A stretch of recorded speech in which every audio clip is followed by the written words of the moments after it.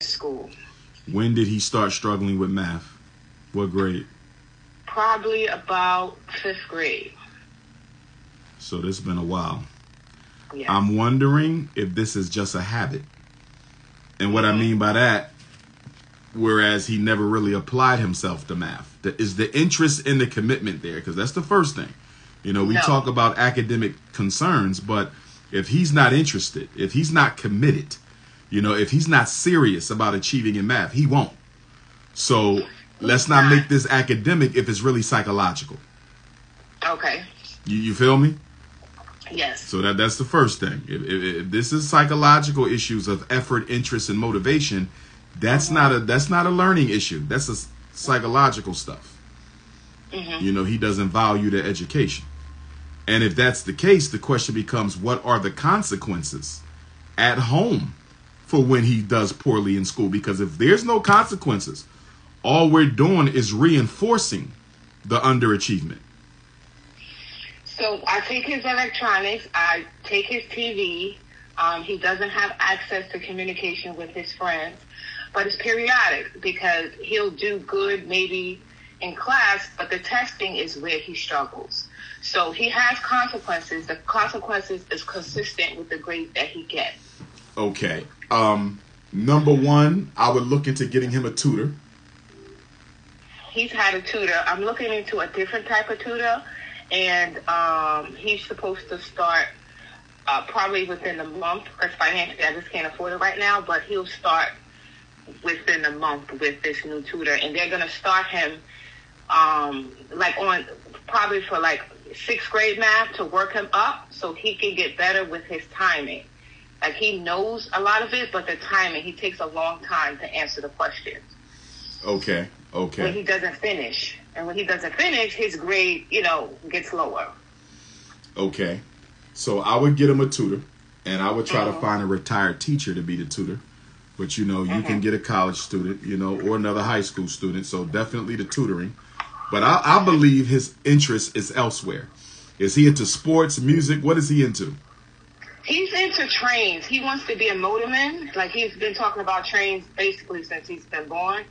So right now we're doing research on different areas within the transit system, like Metro North, Long Island Railroad, MTA, where his interest lies. So we've been doing research on that, and I'm trying to acclimate math into that where it can become interesting for him. Okay. He's not a special ed kid, right? No. He does great in every other subject except math. Is dad involved? His dad is present. But his belief is, if he doesn't do good in math, like I put him in a private school. He goes to Cardinal Hayes. I don't know if you're familiar with Cardinal Hayes.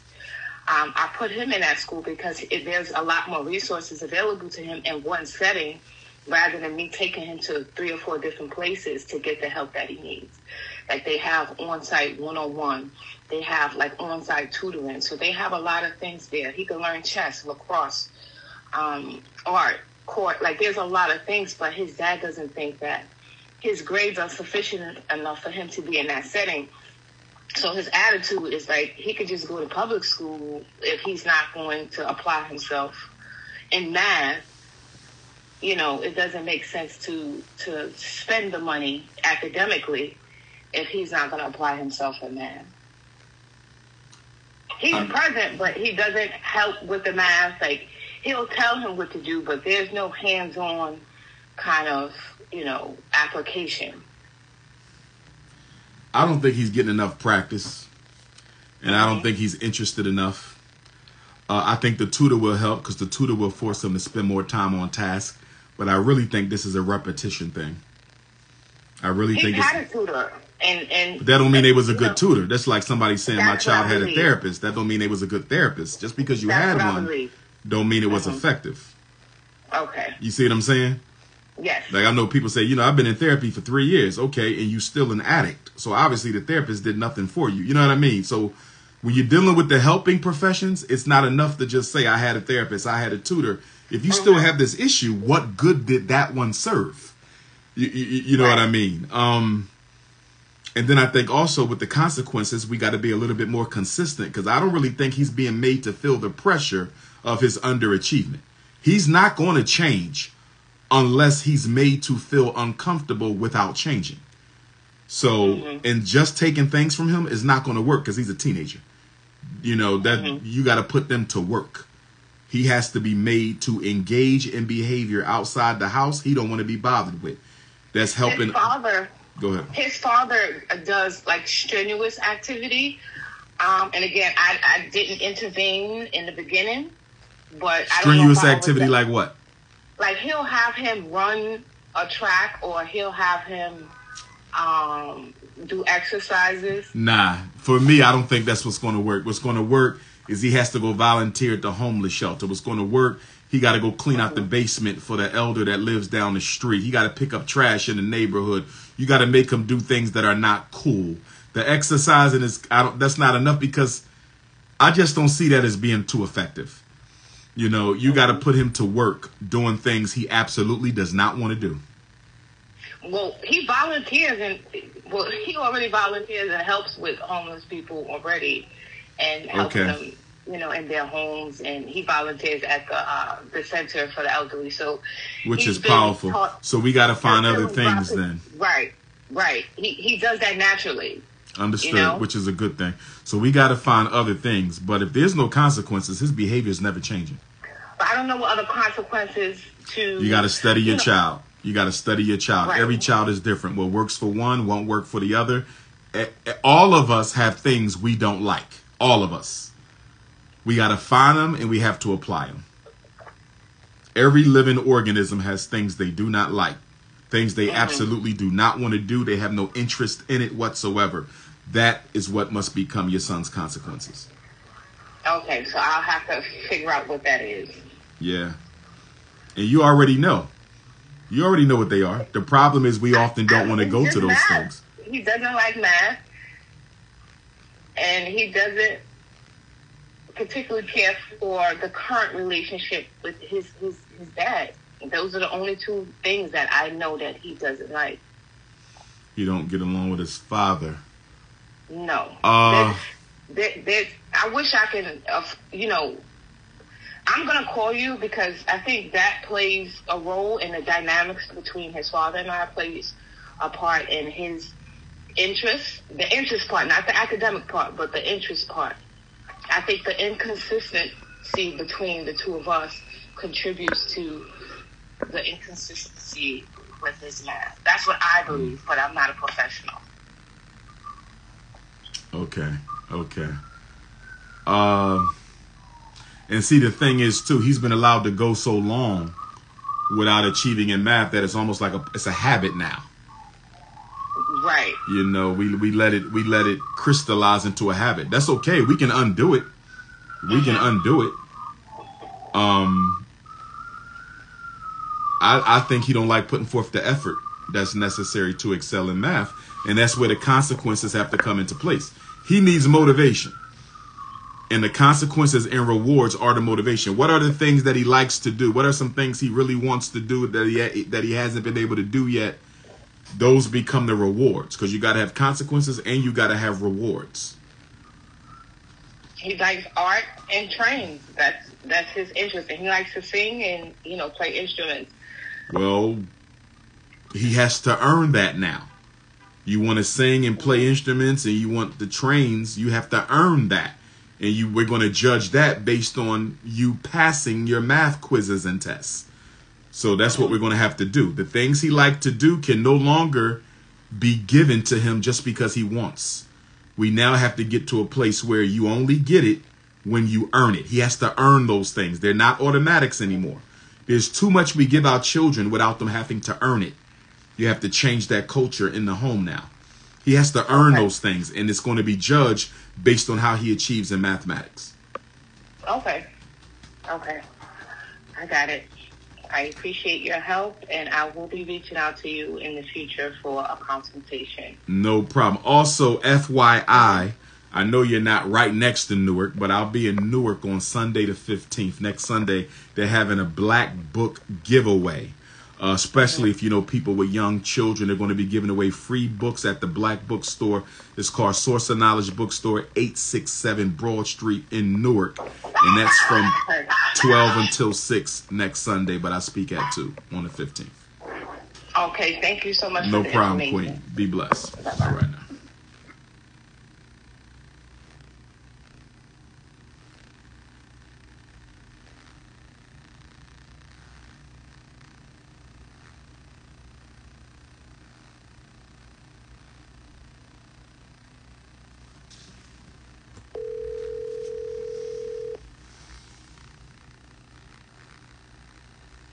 Hello.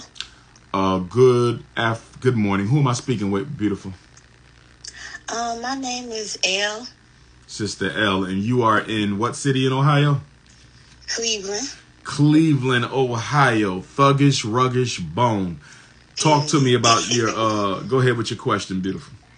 So I'm just trying to really get help for my son to find good education. Right now he's in a charter school, and he's been there since kindergarten during COVID and stuff. And he has an IEP, and he also, he was diagnosed with autism level 2.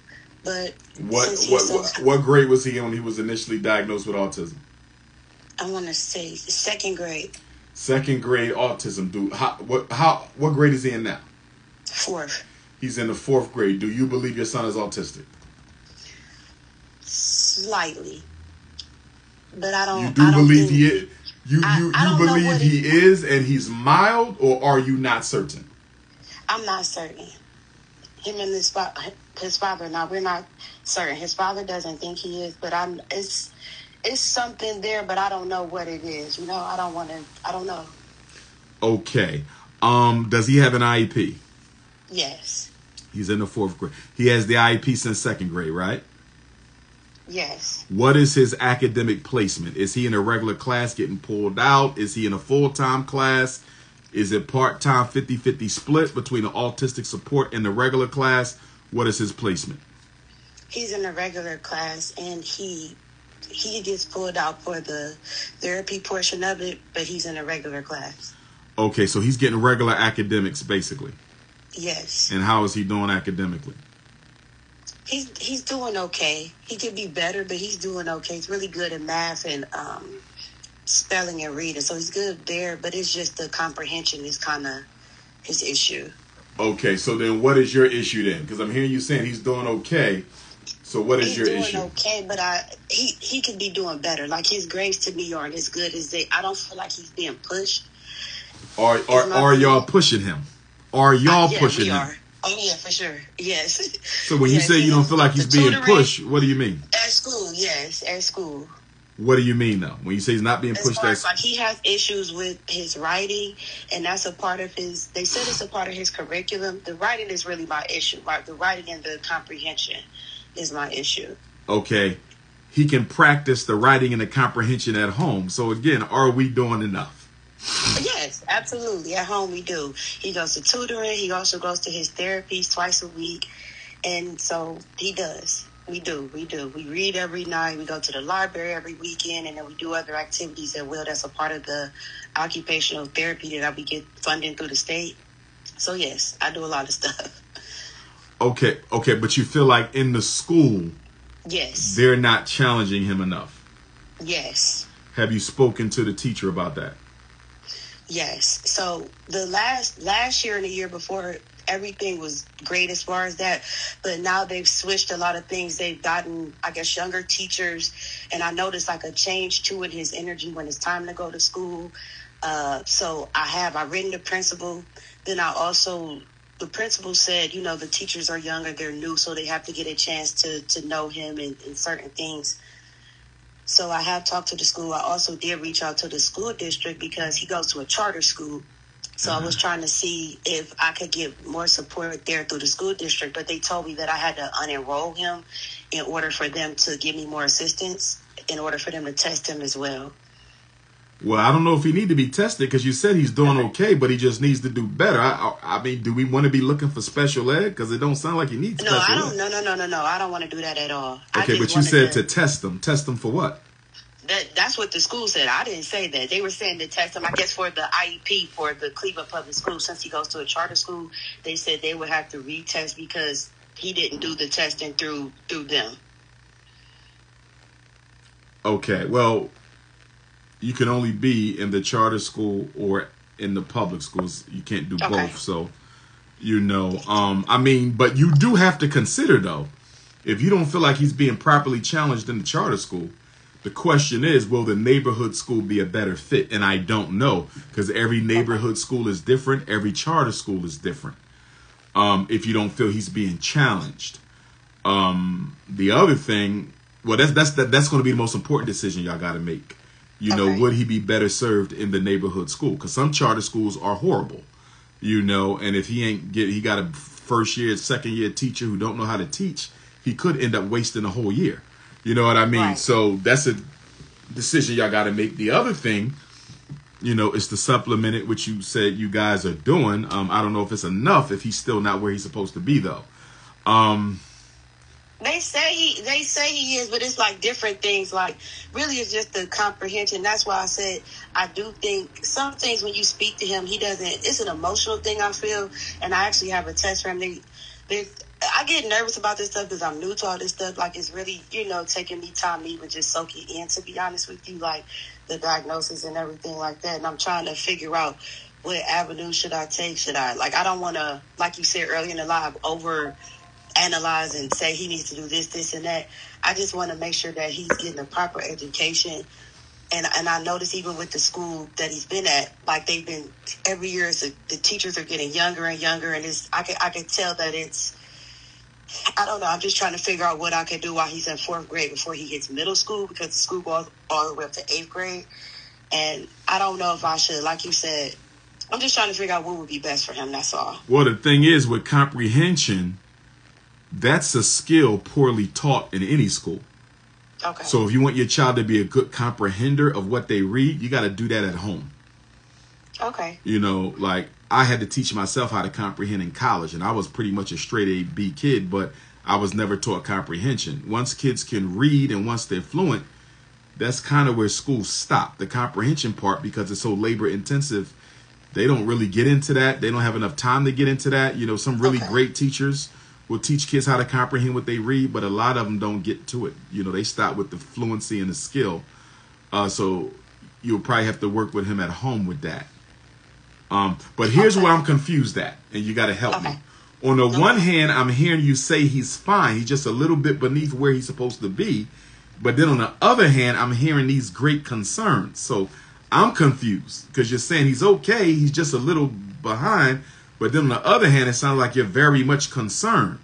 So I think the concern too is with like socially and things. And that's where I said, even outside of the education, because basic comprehension he understands, but just social cues and those things like that. That's why I was saying in the school where he is, I think it's a little it could be overwhelming at times. He's gotten much better, and I think that comes with maturity too, by him getting older. But that, I think, is the issue of the social skills and being in school. That's where it is. Like the grades are okay, but they're low. His math is great, and actually the reading is great, but everything else is like a little lower. Let me ask you a question. His IEP is only for autism, correct? Yes. So when he gets pulled out, are they working on academics, or are they strictly working on autism communication skills? Communication skills. Okay, nothing academic. Correct. Okay. Because one thing you could do, Queen, you could call an IEP meeting and tell them that because he's autistic, he's often distracted intellectually. He's distracted psychologically in a class, right? Right. And that you want them to start working with him on some of his academics when he gets pulled out that class. Right. You can make a case for that. You can make a case for that with the IEP team. Okay. And say y'all need to start focusing on academics because he's missing so much of the instruction because he's wandering in his head as an autistic child does. Like I would try to because he has an IEP, I would try to leverage that. Okay. You feel me? To get him some more one-on-one time when he's outside that classroom. Okay. But I would not go shopping for another learning disability classification. I would just leverage what he already has. Okay, that was my question to you, like, as a, vaguely giving you my, what's going on with me. I wanted to know, like, do you feel like he's so, because I think I like the school, but I just want to make sure that it's just when things change and principals change every year, a new principal, so it's new teachers, and I just notice it's getting worse and worse. I'm just like, he's still pushing through, but when it comes to the younger teachers, it's less patience. I'm getting phone calls sometimes, but it's not, like I said, he's mature, because when he was younger, it's a little worse. But I just don't want to, like you said, I don't want to go shop around and overthink. I got you. But try that out. Call an IEP meeting and say you need to discuss your son's program and progress. Because remember, the IEP team job is to come up with the program, what they're going to learn in special ed, placement, where they're going to learn it, progress, making sure it's benefiting him. And to me, it sounds like you have a program issue. They're not working on some of the deficit areas. And you got a progress issue. He's not growing academically the way that he should. So that's IEP stuff. Okay. Yeah. I did call a meeting last week with them. We just had a meeting. That was some of the things I expressed. But they were saying that those things that I'm expressing are in the new curriculum. So I'm like, are in the new regular ed curriculum? That's what that's what the principal was saying in the meeting last week. Well, when did school start? School started August 24th. So it's only been a few weeks in. But you're not pleased by what you're seeing. Yes. And he's in what? He's in the fourth grade. Is there another fourth grade teacher? Last few weeks. I'm sorry, what you say? No, go ahead. I'm sorry. What did you say? No, it's not even just from this beginning of the school year. This stemmed from even last year. Like, I've been having an issue. Like, it was a delay even getting when he was having issues when we noticed something to get the IEP. It took them a year to do that. So it was he got a different teacher this year from last year? Yes, he does. The two teachers, he had a black, this was my thing too. He had a black male teacher, and I noticed the complete difference as well with how he was in the classroom, how socially he was a little bit. And, that teacher left. They basically fired a lot of the black teachers. And he has a black teacher now, but she's younger. I think she's maybe 22, 23. So it's a difference. They did a whole staff cleanup. So that's why I'm kind of nervous a little bit, because with an autistic child, they don't like a lot of change, and even the staff that was doing the evaluations. Wait. Wait a sec. His IEP, no, it is for autism. Yes. Go ahead. Finish what you were saying. Oh no, that was basically it. That's all I was saying. Okay. Yeah, I think you need to call. I don't think they're doing enough. And then the other question becomes, does he need a little bit more time out of the class? I'm not a big fan of that, though. If he can handle the regular class, I think that's where he should be. But I just think you need to leverage that time out of the class and find out exactly what they're doing with him, because a lot of that time could be used for the academics. Okay, the other thing, too, it just sounds like it might not be a good school, too. That's another thing. Right, and that's why I was trying to see if because I know you said you had a lot of resources, and I was trying to see if it's, someone you could lead me to that could assist me with finding schools, because I did try to contact CMSD, but they were pretty much vague, and they were just saying, all our curriculums are the same, and so it's like, you got to do your own research on the schools. There's nobody who's going to be able to break down all the schools and tell you, what's good and bad about them. That's the research you have to do by looking them up. Look at the state website, see what the grades they got. Look at the district website, and try to talk to some parents who have children who go there. That's legwork you would have to do yourself. I will tell you this: a public school district has more resources than a charter school when it comes to special ed. Okay. I will tell you that.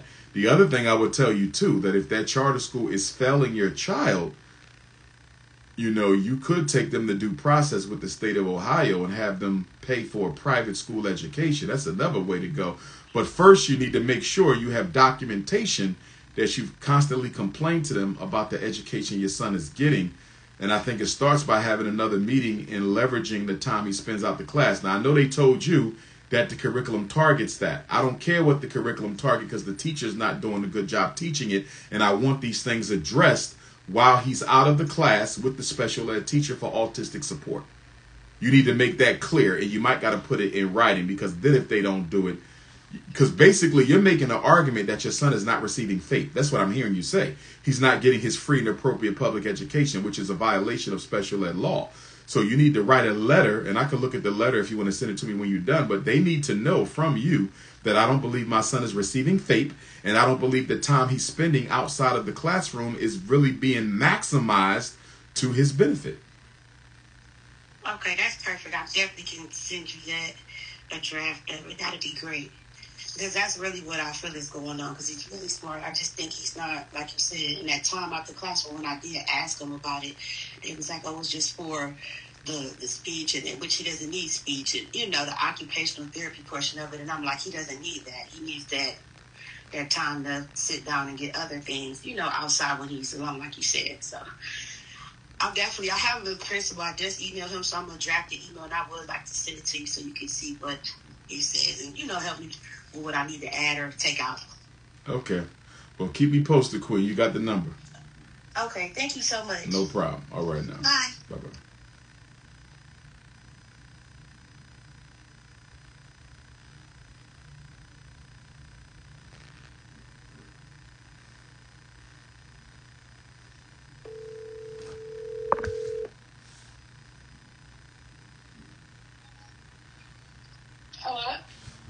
Sister LaCosta? Yes? Yes, ma'am. Shreveport, Louisiana. How are you? I'm okay. Okay, go right ahead with your question. Okay, my question is, well, first off, my grandson is 3 years old. He is pretty much nonverbal, but he has an IEP. He started school this year. They said he was developmentally delayed on his IEP. How old is he? He's 3. And they said he was developmentally delayed, which is a generic category that we use on young children when we really don't know what the problem is. Continue. Okay. And he also goes to therapy at this pediatric autism center. He hasn't been diagnosed with autism yet. Waiting on an appointment, but he is in school. And like I said, he says things like, for instance, he doesn't say, may I have some water? Or can I have a snack? Or hey, mommy? Or he doesn't say any of those, but he knows 30 sight words. He recognizes all his alphabets. He can say them. He knows all his shapes, his colors.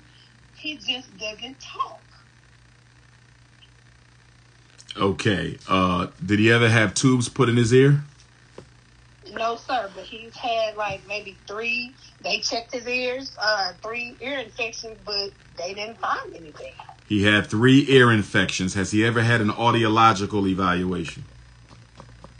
Not yet. You need to get one to make sure there's no hearing loss or no hearing issues. Not just a hearing test, an audiological evaluation. It's a much deeper test. Okay. That's number 1. And he's in a, I specifically asked for him to be he's in a special ed class with children that are talking because. So he doesn't talk at all? That's my main problem. He doesn't talk. Does he talk at home? He don't make noises or nothing? He does like gibberish, or he whines or cries for what he wants, or he'll like see a specific word on the box of cookies or something he wants, and he'll say rice for a Rice Krispie treat, but he don't just talk. And you said he gets speech? Yes, he gets speech 2 times out of the week. How long he been getting speech? Maybe about 2 months now. So he just got started. School too. And English is the only language spoken in the home? Yes. Yes. It could be autism. It sounds a little bit like it, but he's kind of young to be sure. Does he play with other children? Well, he's only 3, but if you put him around other 3-year-olds, will he go play with them?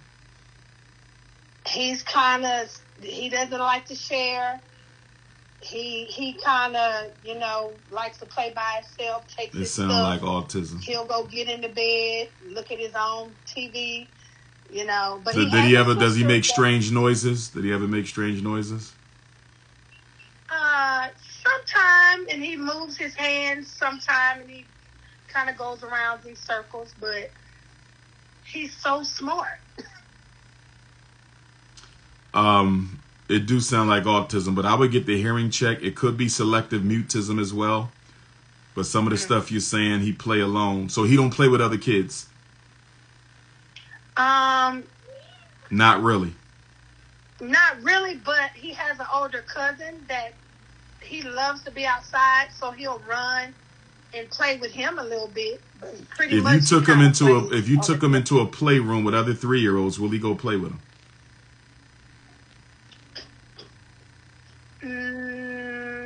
Probably by himself. Okay, it do kind of sound like autism. I still think it's a little too early for the determination, but it does sound like autism. See, here's the thing we got to consider. Getting the label is one thing. Getting solutions is something else. And I think too often we think the label is the solution. It's not. So, okay, he gets diagnosed with autism. Now what? Now, they will give him the ABA therapy. He'll get the ABA therapy. That can or cannot help. Well, when he goes to therapy, he goes to speech. He does OT and PT. Right. OT and PT ain't going to help with autism, though. Right. He needs them, but developmental delay. Was he premature or anything? No, he wasn't. I just noticed he wasn't talking. And his sister is 1, and she talks very fluently. Okay. So this is a case where we just got to keep working with him and monitor him. But I say, go ahead. Like I say, he reads books. He will make the sound of the animals. He knows every animal. He just doesn't talk.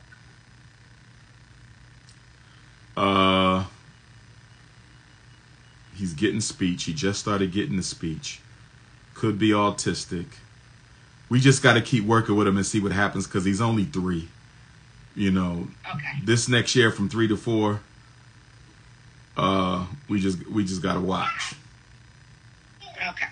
Yeah, that's and what I was told he'll stay in the same class until he ages out. He'll stay in the same class. Okay, right, in preschool. Yes. Until it's time to go to kindergarten, where he'll be reevaluated again, and they will decide whether or not he still needs special ed when he starts regular school in kindergarten. Yeah. Okay. Well, you got my number. Keep me posted. Yes, sir. Thank you so much. No problem, Queen. For answering my call. No problem. Be blessed, Mom. All right. Yeah.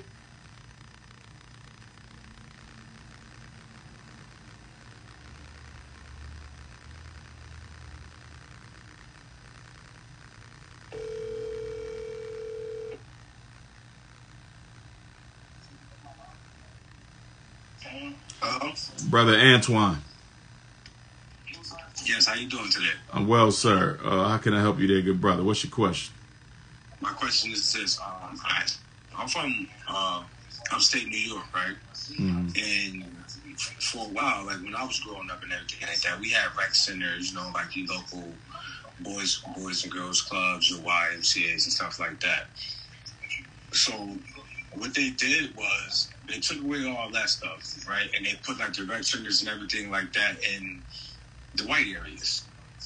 But when you go to these white areas, or when you go to where they have the rec centers and everything at now, only thing you see is children of color. What's step one going about bringing that back so our kids and everything like that can have that? To be honest with you, good brother. And where you at? What city you in? Utica, New York. Utica. I've never been to Utica. You ever heard of Syracuse? Yeah, I've been to Syracuse several times. I'm about 30 minutes. Got you. Well, the issue is Black America, we have backed ourselves into a corner by constantly pushing multiculturalism, colorblindism, people of color, and fighting for everybody instead of just fighting for ourselves. Like, if you notice, we've never had a fight just for ourselves. Civil rights mostly was about us, though. But since Dr. King's assassination, we have been stuck on multiculturalism. Every time we talk for everybody. We never just focus on our own problems. And the problem is, when we're advocating for these other people, we're advocating for people who don't even like us. Right. Latinos don't like us. Arabs don't like us. European Jews don't like us. Chinese don't like us. East Indians don't like us. And we're always fighting for people who don't even like us. And now they've weaponized those same people we've been advocating for. They've weaponized them against us now. And it's tough. And even now that people of color have been weaponized against black people, immigrants have been weaponized against black people, we still won't fight for ourselves because we believe it's wrong to be for black people first. We believe that's wrong. We're the only people in the country who have a problem being for themselves. We have to be for everybody. We can't be for ourselves. It's a psychological straitjacket that this illusion of inclusion has put us in. Black religion has a lot to do with it as well, because most black churches preach colorblindism too. So that don't help either. You know, but we did this to ourselves, man. We really did this to ourselves. Everything from not holding Barack Obama accountable, worshiping him while he did nothing for us. And of course, you know, that this is our fault. So much of this is our fault. And we still won't organize the black vote. Even now, you got black people out here running around caping for Kamala Harris. Some of them run around caping for Donald Trump. Neither one has made a single pledge. Donald Trump did nothing for us for 4 years in office. Kamala Harris did nothing for 4 years in office. And we still fighting for both of them. This is our fault. This is all our fault. So what are you saying? Like, we just... Well, here, my thing, independence. The one thing we have control over is what we do with our money and what we do with our time. We still have control over that. We still have control over that. So the question becomes, what is the black community going to use their disposable income to build for themselves? That's the question. The question is not what we can get politicians to do for us. That's a secondary question. And that's a secondary question for everybody but black people. Black people are the only people whose primary strategy is to beg the politicians to do it for us. Nobody else has that as a primary strategy. Chinese build for themselves. Getting the politicians to do things is second. Arabs build for themselves. Trying to get the politicians to do something is separate. Black people are the only people who voting is the most important thing we do. Voting is the most important thing black people do because we have no other strategies. We have no other blueprint. We have no other agenda because we're disorganized, and we like being disorganized because we hate each other. So for us, voting is more important for us than everybody else, even though we get nothing out of it and everybody else does, because we have no other solution in play. Nothing. Even if the Chinese don't get what they want from the president, if they don't get what they want from the governor, they already have solutions in place for themselves. They have institutions and systems. Arabs got institutions and systems. Jews have institutions and systems. Latinos got institutions and systems. Black people don't have no institutions or no systems. Our entire strategy is beg the politicians. Vote. That's our whole thing, is vote. Okay, so someone like me, right? I don't have the funds per se to do something like this, and like in the well, it's not individual though. It ain't about what you can do. It's about what we're going to do together. Nothing is in. No solution is based on one person. No solution. You feel me? So the question is, what is the black community of Utica going to do about this? That's what it. Not you, not me. What are the people going to do? They're not going to do anything but complain. Well, see, then we can't move forward. Then we can't move forward. Because, see, black people have a learned helplessness thing. We also have a psychological hopelessness thing. We don't like to admit it, though. Black people do not like to admit that we are psychologically hopeless. You can tell by our behavior.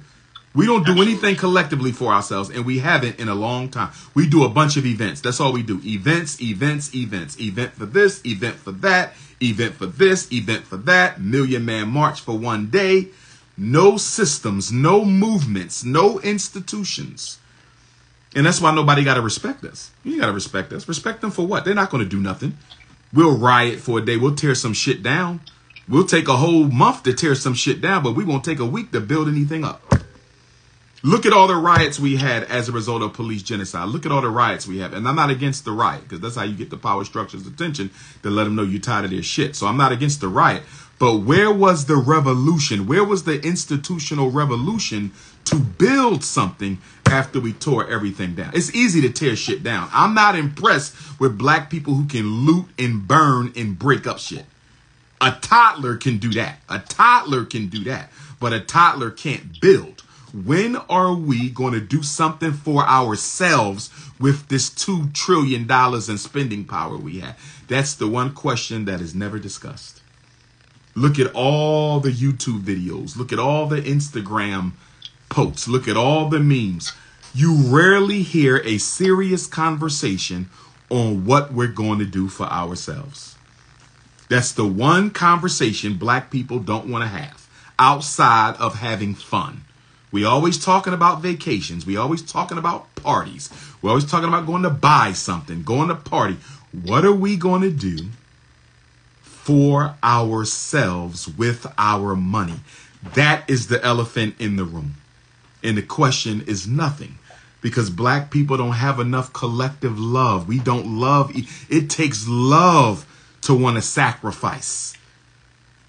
Right. And we have to be guaranteed a victory in order to struggle. That is cowardice. That's like saying, yo, you got to go fight that dude over there. He picking with your little sister. Well, I can't fight him unless I know I'm going to win. What the hell is that? Nobody can predict an outcome. That's like a boxer getting in the ring. When you walk in that ring, you don't know if you can beat him, but you're going to do your best. You have enough courage to try.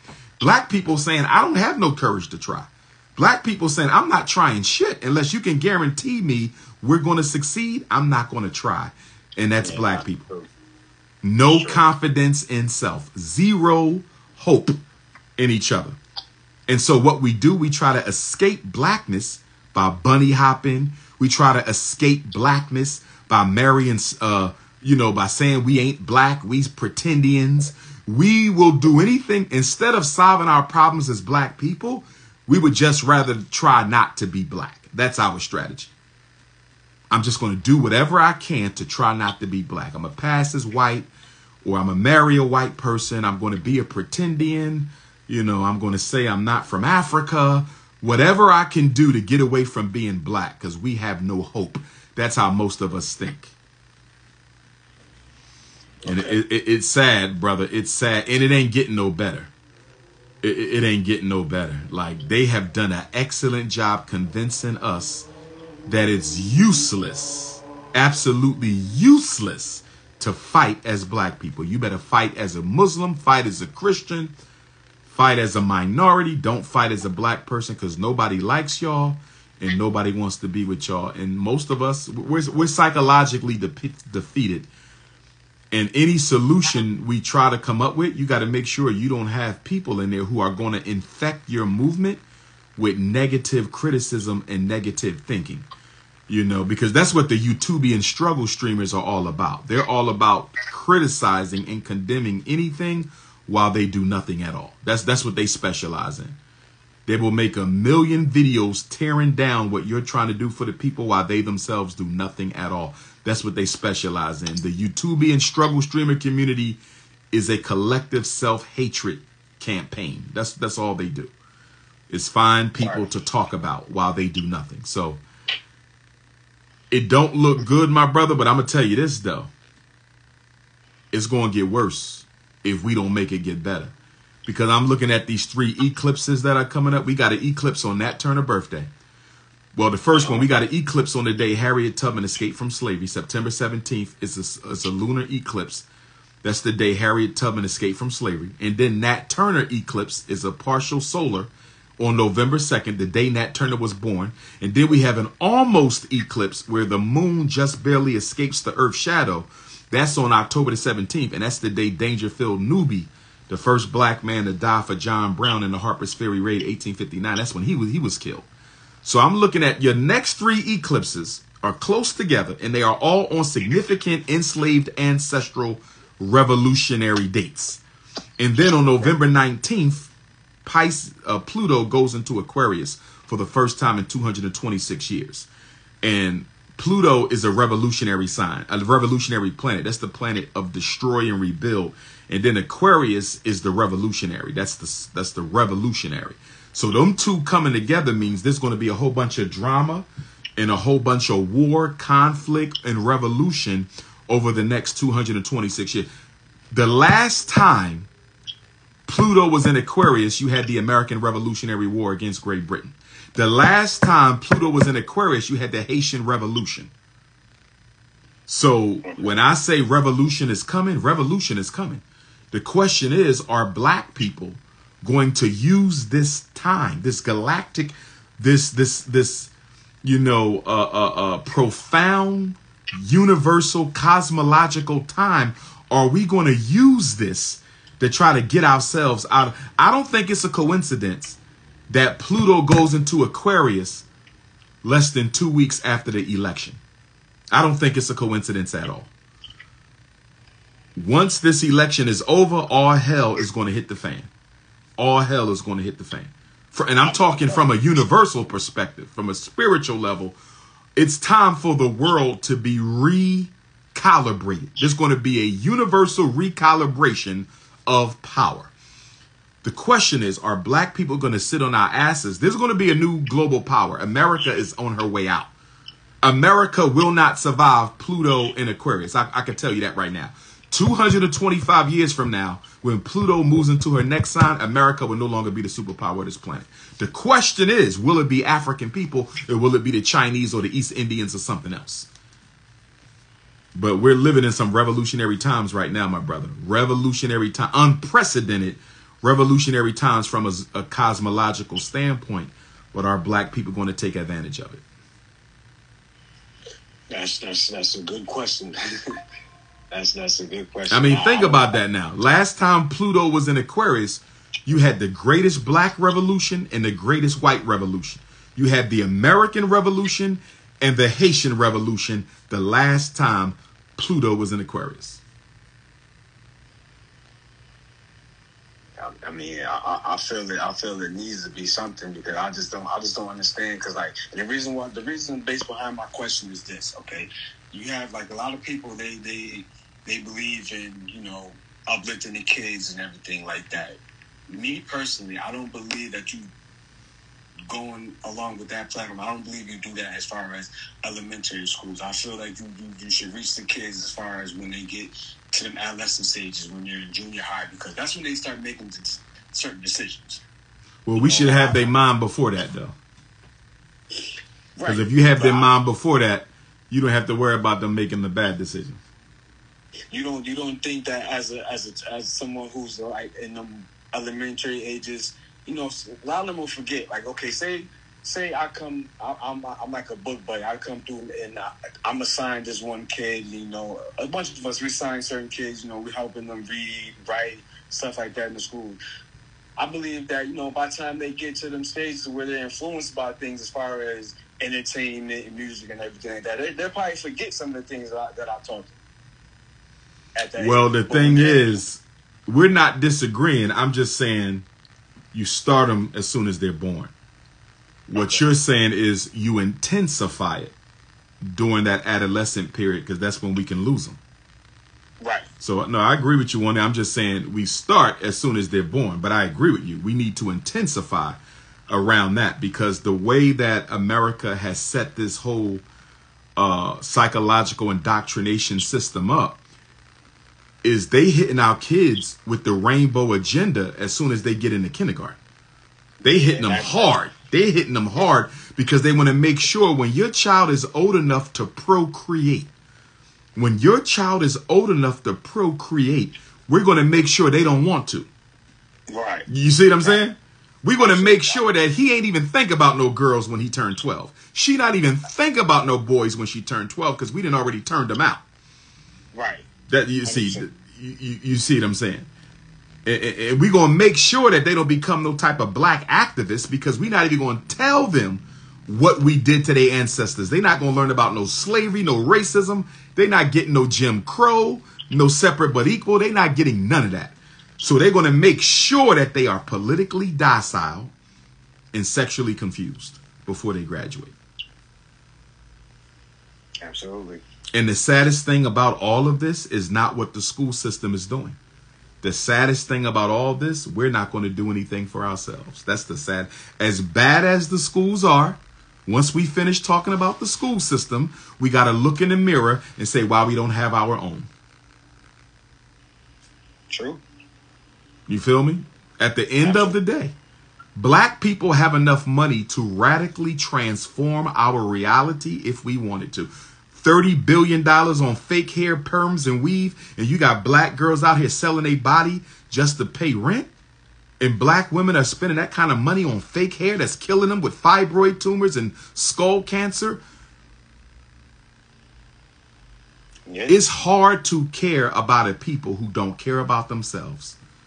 It is hard to care about a people who don't care about themselves. And these other groups, they don't care about us anyway. They don't care about us anyway. And then on top of that, we just give the world excuses after excuses to not even want to be bothered with us. I mean, half our problems are solvable by ourselves. But we're not solving them because we want the white man to solve them because we want to spend our money on having fun. Black people are overgrown children. We behave like 30, 40, 50, and 60-year-old toddlers. That's how we behave. We all about fun and fashion, pleasure and enjoyment. That's our whole life. Look at the rappers. Look at them. Overgrown children, chains, cars, parties, liquor, weed. And you come from a ghetto without a single black institution in it. Without a single black institution in it. But you got $100,000 chain on. But you got $100,000 chain on. You're right. Somebody just had on a $5 million watch, and you come from a ghetto that ain't got a single school in it or nothing. What that tells you, because I don't want to demonize the celebrities, because they're no different than us. Take all the celebrities, put them back in poverty, and switch them out with black people in poverty. And guess what? You will have the same thing. Because every black person in America is willing to sell out the community to do better for themselves. Period. Period. That's why I don't go too far into demonizing the celebrities. Switch out LeBron, switch out Oprah, switch out Jay-Z, switch out Puff, switch out Bob Johnson, switch out Serena, switch out Rihanna, switch out all the black billionaires, Kanye, switch them out. And guess what? Switch them out right now and you will have the same thing, because most black people have no problem selling out their people to get rich. Most of us will do it in a heartbeat. And that's why celebrities do not respond to criticism, because most of them are intelligent enough to know that if you were offered what I was offered, you would have did it too. Well, LeBron built a school. No, he did not. That is a public school. LeBron James did not build a school. That is a lie. The LeBron James School is a public school. It is paid for by the taxpayers of the state of Ohio. He does not have a school. He does provide incentives. He pays for them to go to college and their parents. He does a lot of good incentives. So I don't have an issue with his incentive. It is not his school. He does not own it. He did not build it. Oh, okay. I didn't know that. I thought he actually built it. No celebrity, to my knowledge, has an independent school for black children. No celebrity. Not a basketball player, not a football player, not an actor, not a rapper, not a dancer, not a singer. I don't know of a single celebrity with an independent school for black children. I don't know one. Okay. A lot of charter schools, nothing independent for their own children. Right. Okay. You taught me something. I didn't know that. Okay. Yes, sir. Well, I appreciate your time, brother. No problem, King. No problem. Be safe. All right. All right now. And nobody better ever call LeBron James an activist again after he sided with Israel against the Palestinian people. You better never tell me LeBron James is an activist. Get the hell out of my face with that. I love the brother, good father, good role model. He is not no activist. There's no way in hell you are activist and you sided with a nation that's conducting those types of crimes against another people. He is not an activist. Okay. I'm going to tap in with a few people, then I got to go. We got 10 minutes of tapping in. Who wants to tap in? We got 10-minute tap-in session. Who wants to tap in? Who wants to tap in? Tap in with King Kong. Newark, New Jersey, Source of Knowledge, Sunday, September the 15th. New Jersey. I want to see all my New Jersey Africans at the Source of Knowledge next Sunday, the 15th. I want to see all my Florida Africans in Jacksonville on Thursday, September the 26th for Edward Waters College. Who tapping in?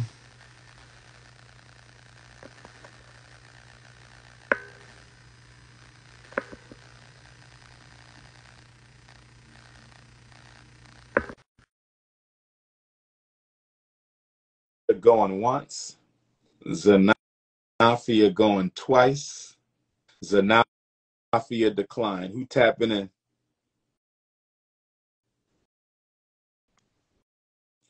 Faye going once. Faye going twice. How you doing, Sister Faye? Hello there. How are you? I'm all right. Where's that accent from, beautiful? I'm in the UK, but I'm from the Caribbean. Which island? Caribbean is a big place. Which island? St. Vincent and the Grenadines. Okay, I've never been to St. Vincent and the Grenadines. I was in the UK about 3 weeks ago. Did you get a chance to come to my event? No, I really tried. It was like in 5 minutes, it was all sold out. I will be back there October 21st through the 27th. If you message me, I will be sure to send you the flyer once it's available. And we'll probably be doing a couple of events. So there'll be something in London, probably Birmingham, probably Wolverhampton, Manchester. We're going to try to move around a little bit. But I'm definitely coming back. So I don't want you to miss that. How's it going over there for African people in the UK? Well, I mean, it's quite, I'm sure as you've seen, the recent race riots, but I mean, that's just a manifestation of kind of what has been bubbling over time. And, they it was an opportunity for them to really kind of show their true colors, because I think here, there's a big difference, isn't it, about the racism here is lots of overt and institutional racism. More psychological. Yes, yeah, which is no less oppressive, but it's nowhere we can compare it to what you're experiencing. Not as unapologetic as it is. Yeah, absolutely. And it's been really interesting hearing your insights, particularly in relation to education, because I'm in that space as well. And many of the same things in terms of how black children are treated in schooling, the way kids are held back, the subtle ways, underlying ways that they are held back is terrible to see. And it's so difficult as a black teacher to work on your own to kind of subvert that system. So my partner's just coming here. So yeah. Hey, how you doing? Peace and love, black man. Peace and love. Is that hot? Yes, sir. Whoa. Yes, sir. My brother. What up, King? Mr. Umar. Yes, how sir. Are you, sir? I'm well, brother. What about you? You know what? I'm always good as the others, Dr. Umar. Yes, sir. Yes, sir. Yes, good sir. to see you, man. Yes, good sir. to see you, man. Likewise, man. You not that long ago. I don't know if you remember on Insta, we had a little brief. Okay. I think so now. Yes, sir. Cool, man. Are you in London or? No, sir. America. I'm in the States. Okay. But I'll be back next month. Okay. I'll be back next month. God willing. Okay. We love your work, man. Thank you, brother. Thank you. Very important, very important work that you're doing, man. We appreciate that. For real, man. Appreciate that, King. Stay safe, man, and stay blessed, my brother. One love, beloved. Nice. One love. So yeah, I mean, we really admire, and again, lots of the arguments that you make, we're able to distill them and apply them, obviously not in different contexts, but it's really great how you tease out kind of what's working under the surface, yes, right? And particularly about our mindset as well. It's a message of the fact that we aren't unified, even when we are working in the same workplace. Mm-hmm. We don't really support each other, which is a shame. Yes, that's true, sister. And we got to change that, or we're going to lose. Mm-hmm. They're trying to turn us into a permanent underclass globally. Yes, globally. They want to make African people a race of irrelevant souls, and they're doing a good job so far. They're doing a good job, and it's everywhere. Everywhere I go, we're under attack. Whether it's the land, whether it's the food, whether it's the police, whether it's the unemployment, whether it's the school system, whether it's the media, there's no place on earth where we are safe, not even in Africa. So we had better get organized or we will die. Organize or die. You know, that's it's funny. I was having a conversation with a Ghanaian brother at work today, and you know, whenever we speak about black-related issues, he always wants to focus on the problem, and I'm trying to say to him, we know what the problems are. It's time we start talking about the solution. Yes. And he couldn't get it. He couldn't get past this moment. So when you just said that, it resonated with